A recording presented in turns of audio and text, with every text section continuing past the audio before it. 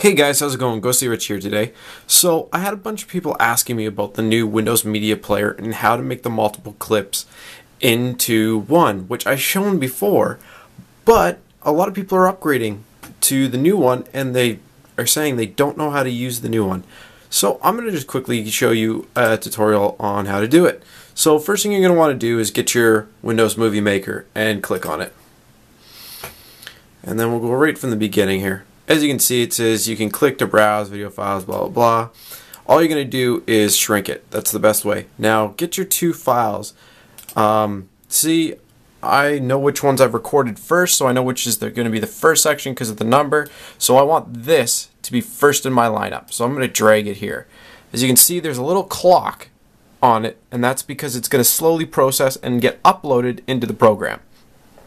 Next thing I'm going to be doing is taking the second section, which is not that one, because that would double add the section. The 20 right here is going to be my next section. It's easier if you just line them up for yourself. I was just doing this really quickly.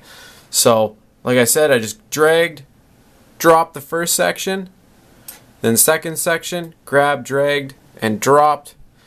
And then you'll see it's in this order, and it's going to be uploaded in that way.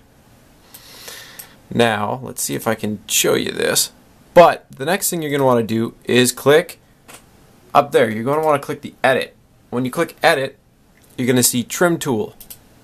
Now, I can't trim right now because it's all being uploaded into the program.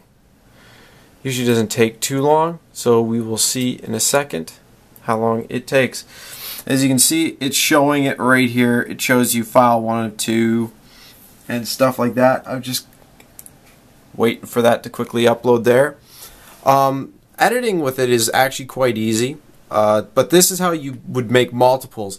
And then all you do is when you click trim tool, it's going to give you a side marker here and a side marker here. What you can do is if you've got a section, say right here, it takes you like 30 seconds before you actually start talking, then yeah.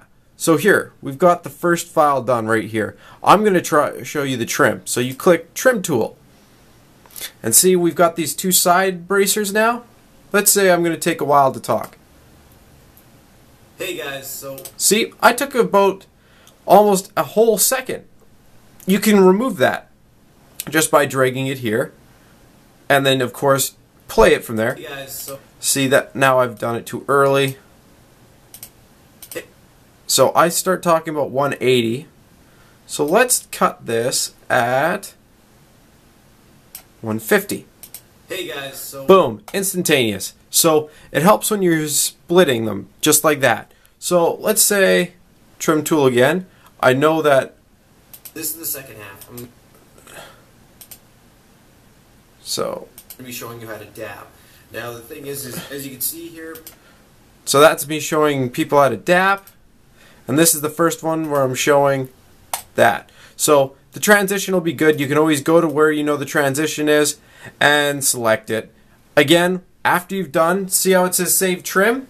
You'll just press save and it'll be saved up in the computer. And then when it comes to actually making the movie, you can press this save button and you can either save the project or you press the down arrow right up there, say publish movie, or actually, you know what? I don't usually do that. I just say save movie, and I save it for a high definition display. After you do that, it's gonna ask you for a name. Put your name or put the name of the video in there, and then just upload it to YouTube. It's either that or you can try uploading it right from the program. I usually like to do it separately afterwards. But yeah, that's how you trim and how you make multiple videos into one. Hope that helped you out with the new version of Windows Media here, or Windows Movie Maker. If you have any questions, be sure to post in the comment section below. Again, this isn't a sophisticated one like other ones. I guess it's the best way to do it, and there's a lot more things that you can do with this for effects. But I just wanted to keep it nice and simple for those of you who are just trying to edit multiple videos into one. Thanks again for watching. Have a great day. Press like if the video helped you out, and press subscribe if you're interested in other videos that I do. Alright, thanks again. Peace.